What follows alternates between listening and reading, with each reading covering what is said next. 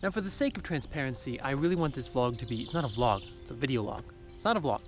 I really want this to be transparent. I don't want to be, for the sake of cinematography, I don't want it to become fake. So for transparency, I am filming a cinematic opening shot that I plan to use at beginnings in kind of a, shall we say, an intro thing. So I want a shot panning down there where I walk to this side. And the camera slowly pans up.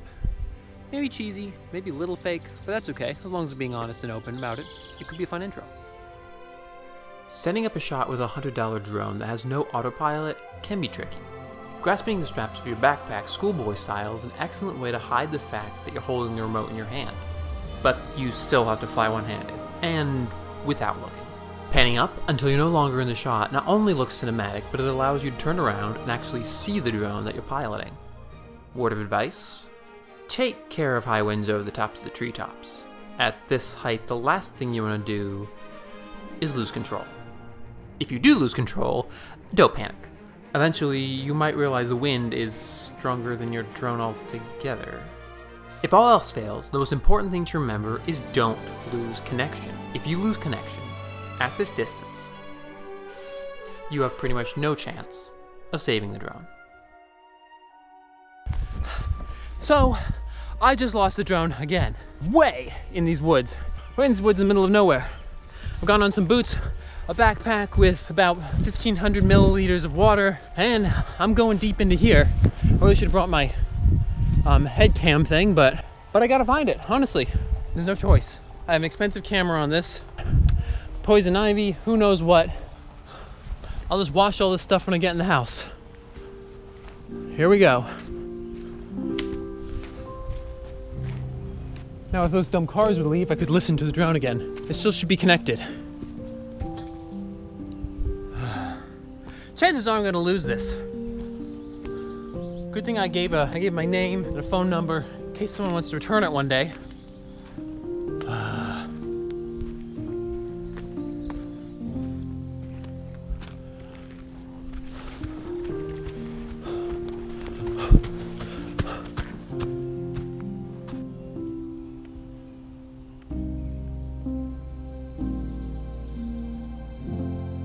I hear nothing. Dang it. I think I lost it for good. Has my backup camera on there? It's about 200 yards, at worst.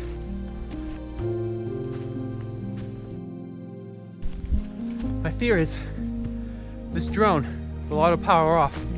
If it's landed and doesn't detect the remote after a certain amount of time, my fear is that it's going to think the remote is, well, the remote will be out of range and it will power off. The drone will. If that happens, not much hope in finding it in this dense canopy.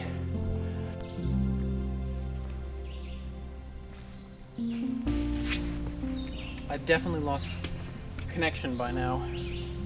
If I find this drone, this video is going to get titled like Finding a Lost Drone, 1 in a million chance. If I don't find it, I might title it something like Poor Kid Loses Drone, sad face. Or I lost my brand new drone. There's a lot of those on YouTube though.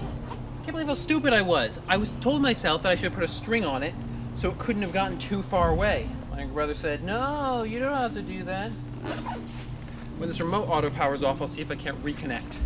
If I reconnect, the drone might think it's still in the air because it's not going to be at an angle. That might be my only advantage.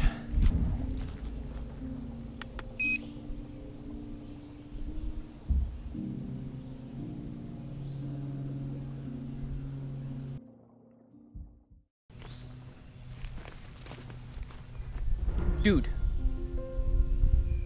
I heard a very unmistakable sound of a big hollow plastic object falling about 80 yards over there.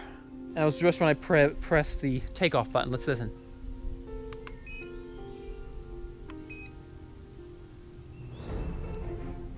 I'm gonna check it out. As it is, I'm hearing no revving sound, so it might have fallen down just from air, but that was unmistakably the sound of a large hollow plastic object. Now, there are deer in this woods. If a deer was like, made a really special sound, maybe that could have been it. But it's honestly the best lead I have. Wow, there's a lot of junk back here. right now, I wish I could become a deer. Wait, do you see that? Do you see that flashing thing right ahead of us? If that's the drone, I'm gonna die. It is, oh my gosh. I found it, look at it, it's over there, do you see it? How, thank you, Jesus Christ. Look at that, that's actually it. It's just way down over there. All right, I can't lose my bearings in here. How did I find this? 1 in a million chance. I'm in the middle of the, ow, gosh dang. Ow, big prickers, nasty prickers. Oh, ow my gosh, oh my gosh. Should've worn my tactical pants. They're meant to help prevent entry from barbed wire. That is it, I am 90% sure, 95% sure that I saw the drone.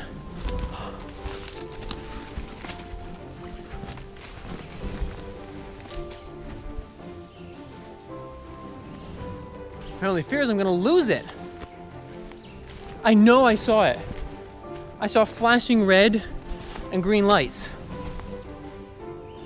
It was just over here.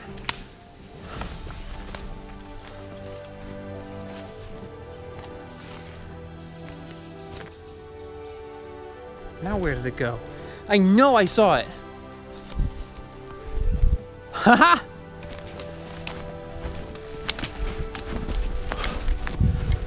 Whoa! Ha!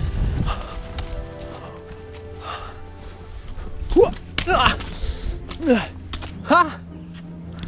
We did it! Whoa! Don't get me muddy.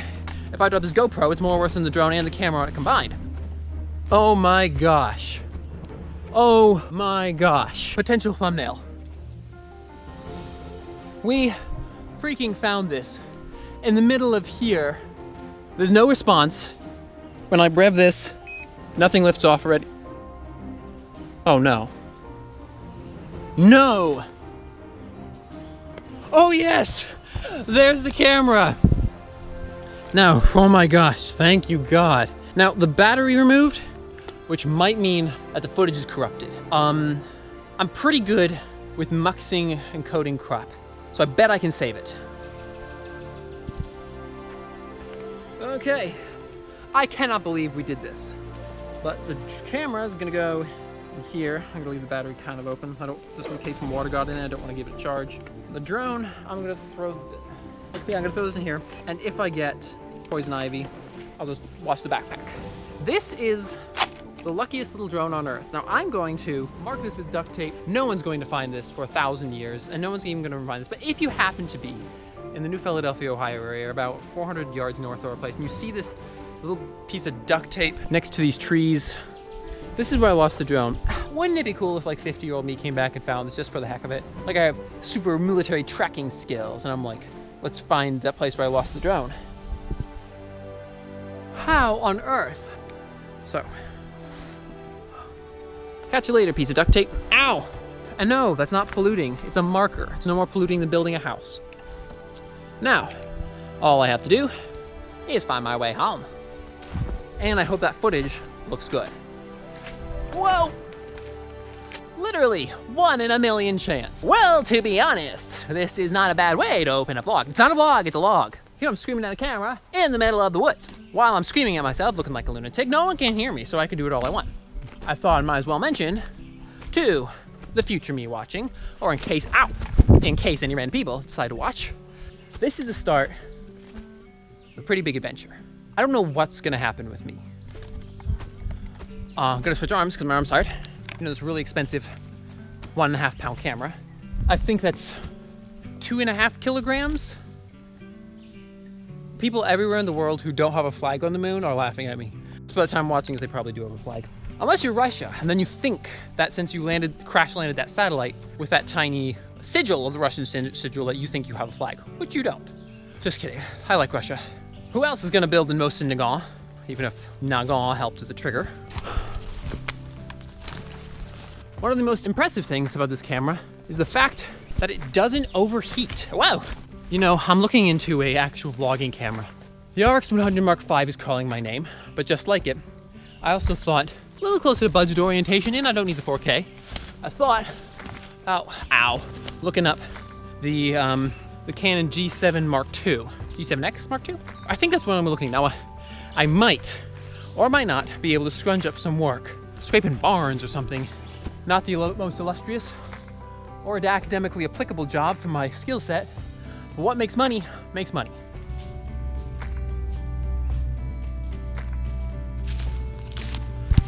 Hey, why did I leave my camera here? Maybe it was to get a cool cinematic shot. Sorry, like I said, I wanted transparency, but there's something to be said for cinematography as long as the filmer, or in my case, I'm not a vlogger, just a video log. There's something to be said for someone who is really transparent about how he operates. I want to be real here. I don't want to put all these swing music with these crappy edits. Hey, this is where he filmed, oh my word, this is the assassin scene. So for those of you who don't know what I'm talking about, shotgun shell. For those of you who don't know what I'm talking about, me and my brothers used to make home movies. We're really close. The time has come for me to move on. I spent the many years here wasting away, trying to do things my way. I think there's a bigger plan for me. I think I wasted way too much time in this state, both geographically and mentally. I think I need to move on. I'm going to college.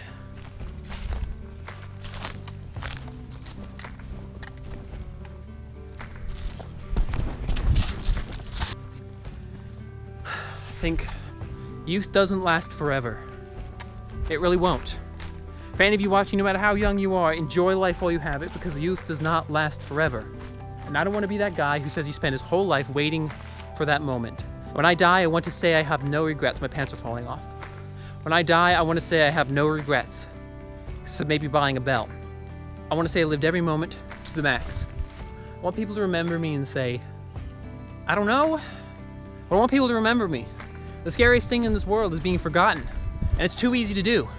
It's too easy to forget people. Name one soldier who was not a general or a sergeant in World War II. How about someone who was the last World War I soldier to die, huh? He just died, what, 5 years ago, and it's at my timeline, not your guys. It'll take me forever to edit this. And I'm lost! I'm a lost toy! Hey look, power lines. Let's touch it. Just kidding. But yeah, make the most. Take life by the tail. There is no tomorrow. Time does not scale linearly in your perception of its passage. Time scales logarithmically. And for every year, you will not increase like 10% faster. It could go up to 50% faster. Don't waste it.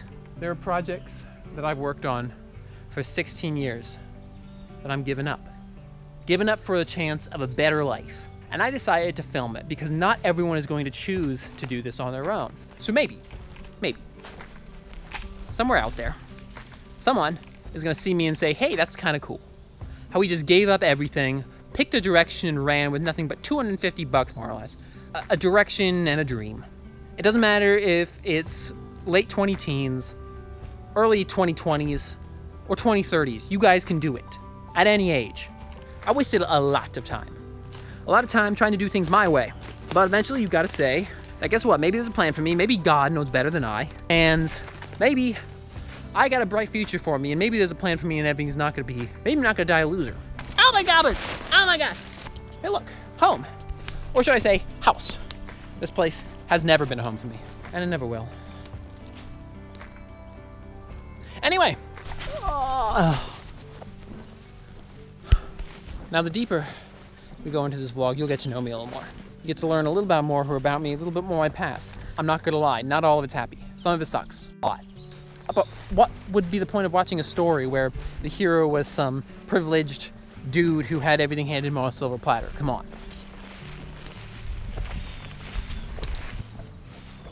That is where my mom's dog is buried. I dare not tread on that ground, for it is cursed. Cursed beyond your wildest dreams. That dog. I am scared of absolutely nothing, okay? There is nothing on this earth that can scare me, and that dog, the creepiest thing you've ever seen. And he's buried here, and I keep expecting himself to dig himself up. Literally, it can give me shudders wondering what would happen if I opened the door one night and saw his corpse standing there. Ew, nightmares. Don't get me wrong, this place is beautiful. One man's paradise is another man's prison. It's a cage. I haven't had a job 3 years. Heck, who knows how I even bought this GoPro Hero 4 Silver. Brought to you by GoPro. Granted, there are 1,000 people, 1,000,000 people, who are worse off than me. Millions, to be honest. Not close to 1 billion. I'm very grateful for this kickstart I had, but I'm not gonna lie. We weren't dealt the best deck. Less than 2 months, and if all goes well, I believe in this place.